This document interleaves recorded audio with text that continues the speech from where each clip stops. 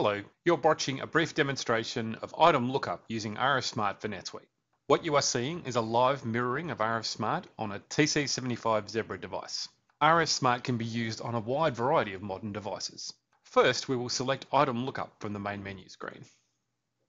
On the next screen that shows I can scan an item number, enter an item number, or even enter a partial item number. So you'll see here that if I type the letters HD, we're going to use NetSuite's global search to look up all the products with HD in their name and description.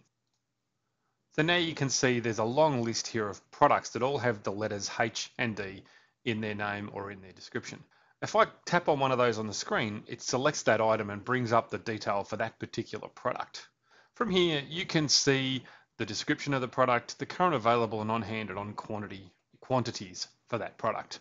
I can print labels, update the barcodes associated with the product, and for more detail, I can open up the inventory quantity screen. The inventory quantity screen will show me all the locations that I have access to within NetSuite and will give me the ability to select a particular location to see more detail. You can see here that I can drill in and see the balance in each particular bin. And if the product is serialized or lot controlled, I can also drill into the bin to see the individual serials or lots. Another thing to note on this screen is that the preferred bin is denoted with an asterisk, so the NetSuite preferred bin. If you hit the back button, you can return to the main menu. Thank you for watching.